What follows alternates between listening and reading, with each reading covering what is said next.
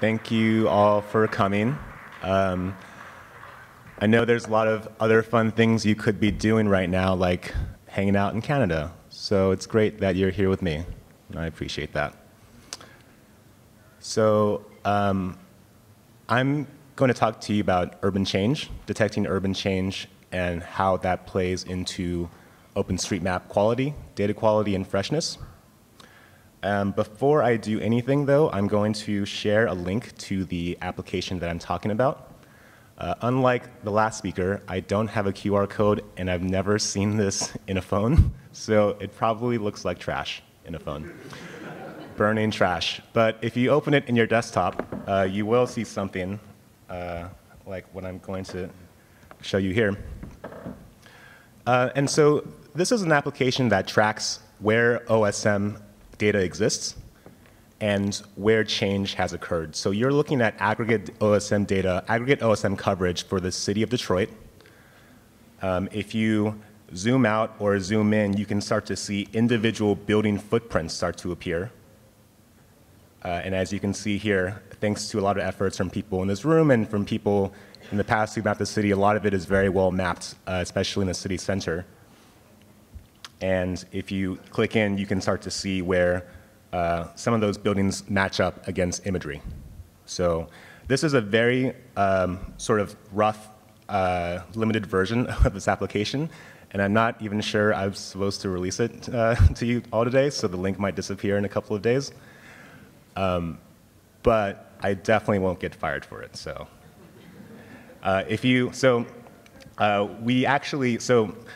the urban change part of this, we actually don't have data for Detroit as of now, but we do have another city in this application that you can go to, which is Madrid. And here you can actually see both where the coverage is for Madrid, as well as aggregate information on where the city is changing. And you can kind of see a picture of a city that's very developed, especially in the center, but where on the outskirts there's a lot of development and change. So this is, yeah, so definitely play with this as I talk, and feel free to tune me out, totally fine, but this is what we're talking about here. So we started developing this application with a question, which is, are your maps out of date? And the answer is probably yes. Isn't it great when you have a picture that can say 1,000 words that only says one word?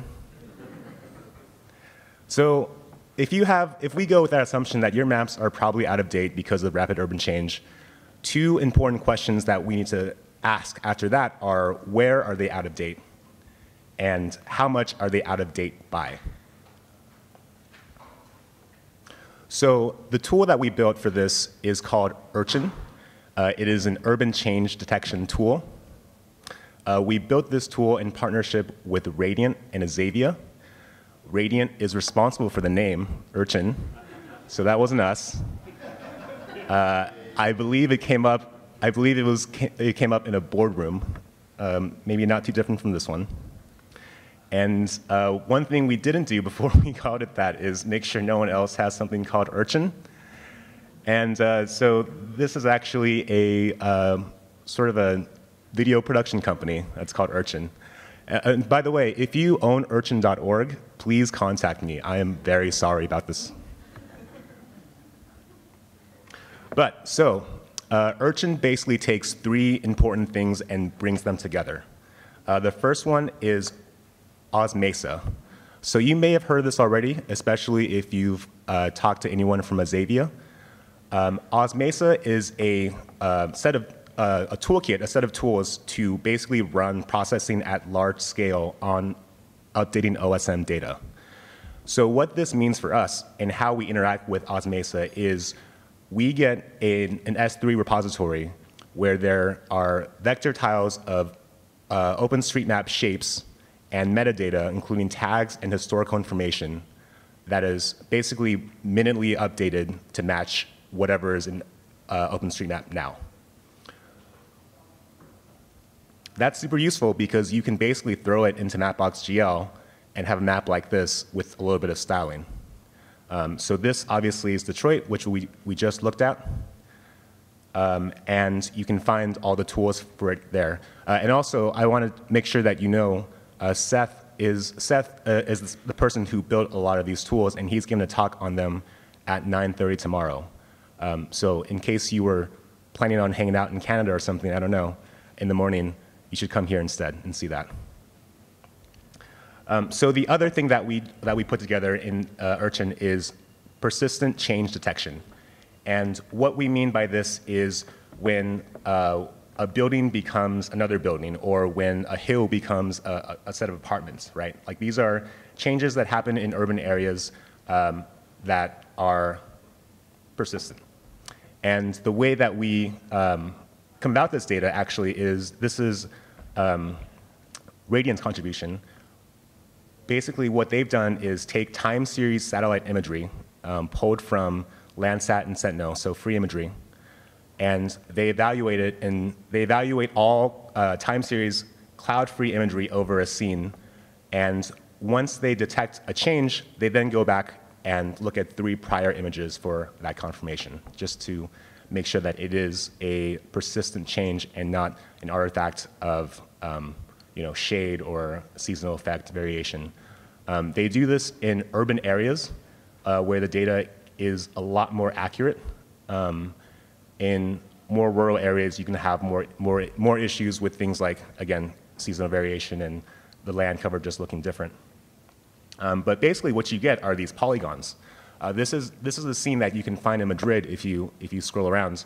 What's happening here is you're seeing on the outskirts, close to the suburbs, you're seeing an area that is being developed for construction, in preparation for construction, and the change detection is very good at catching things like this, where you have blocks of land that used to be dirt or gravel that get paved into concrete, for example.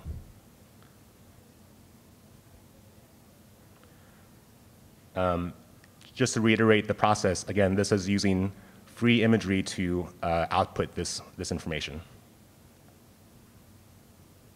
So essentially what you get is a picture of where change has occurred and when. And I think there's a lot of useful applications for this, a lot of which concern mapping.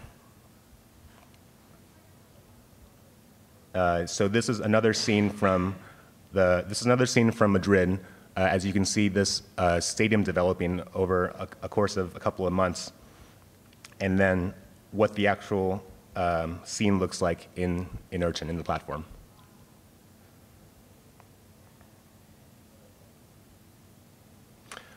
We also aggregate, so right, it's useful to know where individual things are changing, and it's useful to be able to see, like, this stadium has been developed and it's now a bigger stadium, I guess. But if you're someone who, for example, wants to know where a city is changing in broader strokes, so we provide this aggregation to show you, again, more of a bigger picture of what's happening in an area.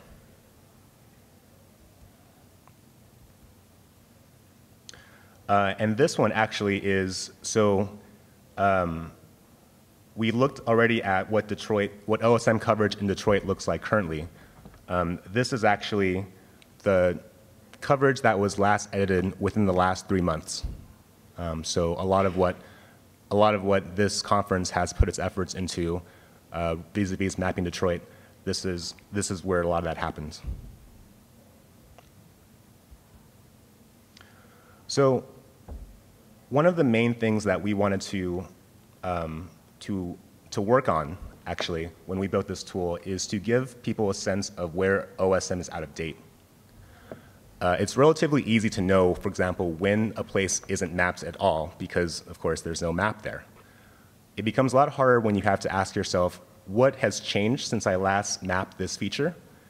And does that change mean that my feature, my map, is no longer accurate? So especially in dense urban areas where change happens very rapidly, it can be hard if you're a team of volunteers or you're an editor to know exactly where to put your efforts. And so one of the things that we really hope this can be useful for is for people to go into an area and say, hey, this this park is now no longer a park. It's been paved over and turned into apartment buildings. I should probably go and edit that, right? And that, to me, actually, is a way of taking very local knowledge that, like you would know if you lived in the neighborhood and you had knowledge of what was happening in your neighborhood, and basically expanding that to people who don't live in the neighborhood but are still interested in maintaining a very high-quality map of the area.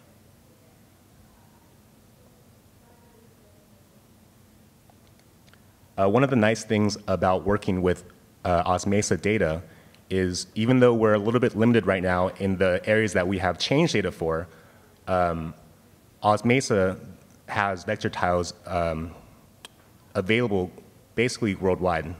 So in the application, you can pan around and you'll eventually stop seeing generated grids because we're not processing grid area for the entire globe yet, but you can still see where OSM exists, and you get a good indication. You get a good indication by how bright those building polygons are. That basically tells you how recently this thing was last edited, and so you can really get a good sense of when did people last edit this city. Did it happen very recently, or are a lot of the edits from several years ago and possibly out of date?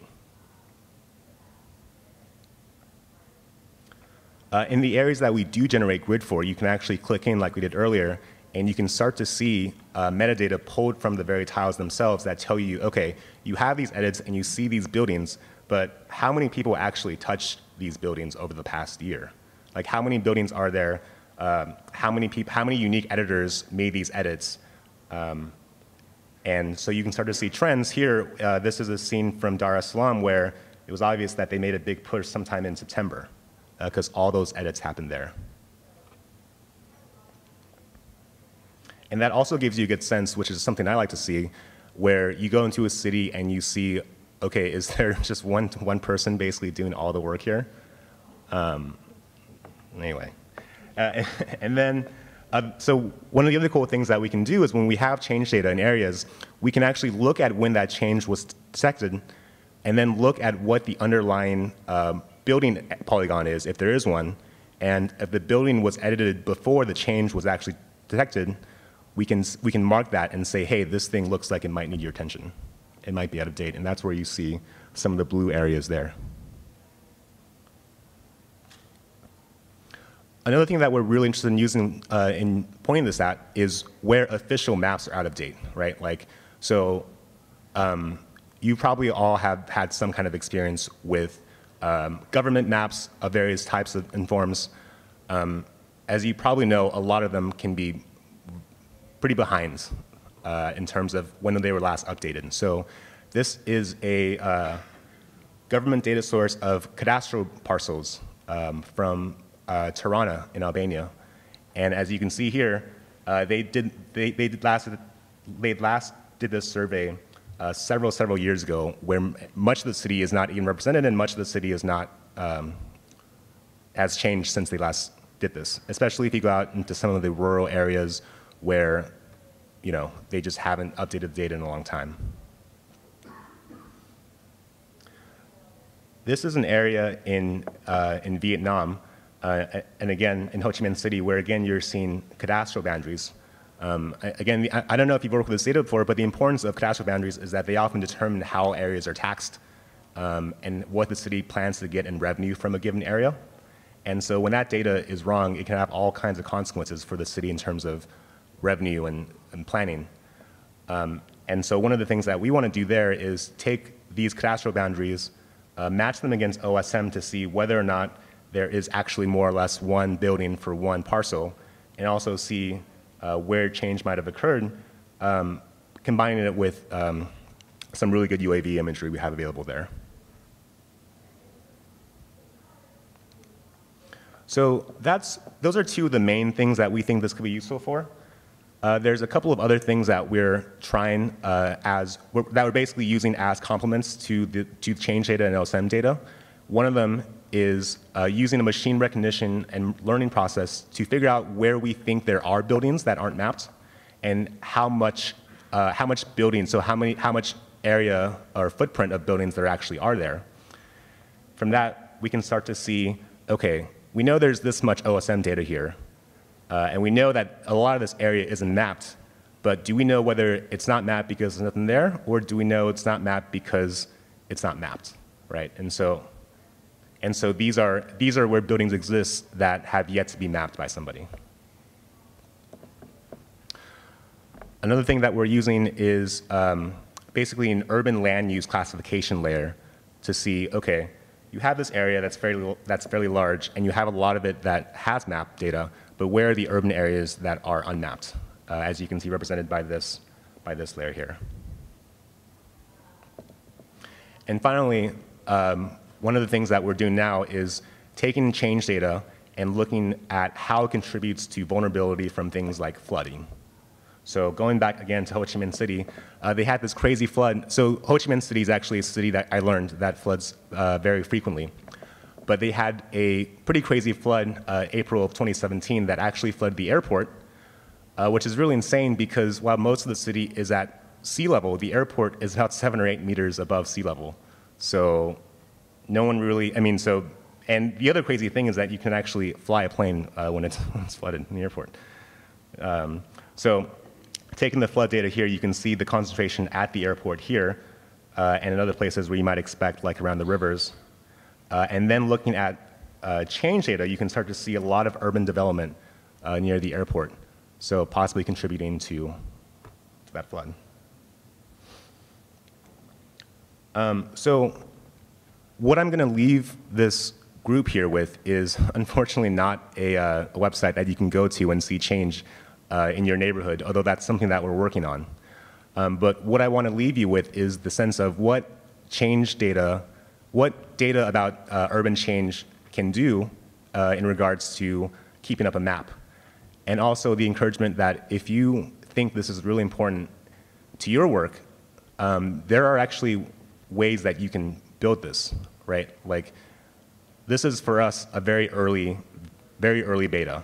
And we put some development time into this, but all of this data that we source from, the satellite imagery, and of course OSM data, is completely public.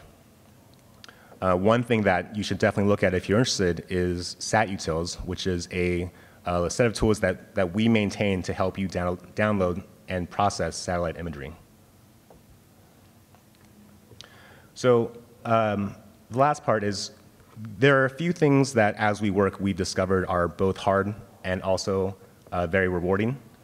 So the first two are things you might expect, scale and pipeline. We want to do things like let you have a way to mark a tile as very important to you, and then when we detect a change there, you get an email or a text message saying that you should look at this area. The other thing that's very hard for us to do right now is actually spotting urban redevelopment. So this is where like a house maybe becomes a larger house, or when a condo gets torn down and replaced with a street through it, but it still looks like cement from a satellite. So one example that I'll show here is, it's very hard to see, but you can see we have cadastral parcels. This is government data from 2012, and you can see that it overlaps extensively with this road. It's because this road actually is a very new road that was built after 2012. It resulted in several buildings being demolished, and this actually wasn't picked up at all by our change detection because it just looks so similar. So that's something we're working on. And actually, the next version of whatever this project is called is likely going to use SAR data. And I wanted to share this slide that I stole from a South Korean professor because it's awesome. Like, look at all the all the things in this thing.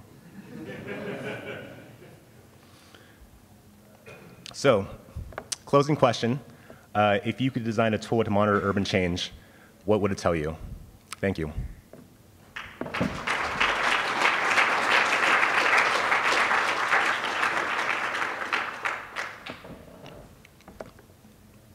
Does anyone have any questions?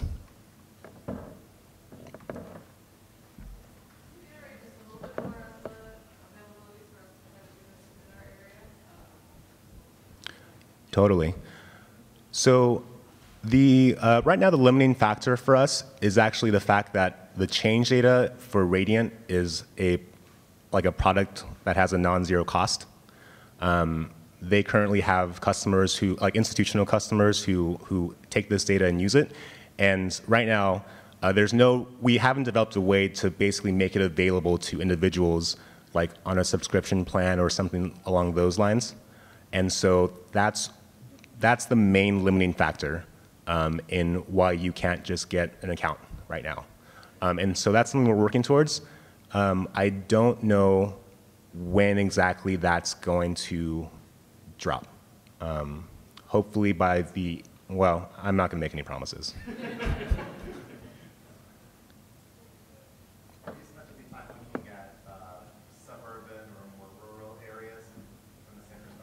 Yeah.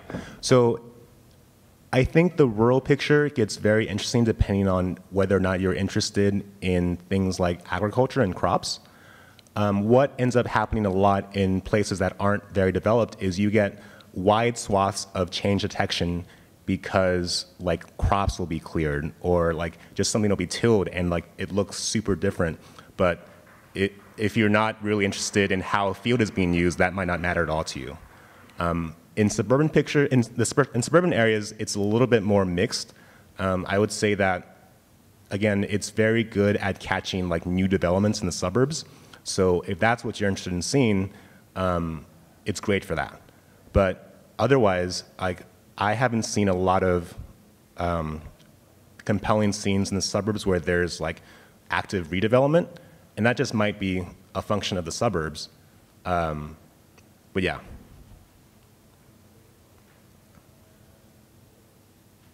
Any other questions? Okay, thank you.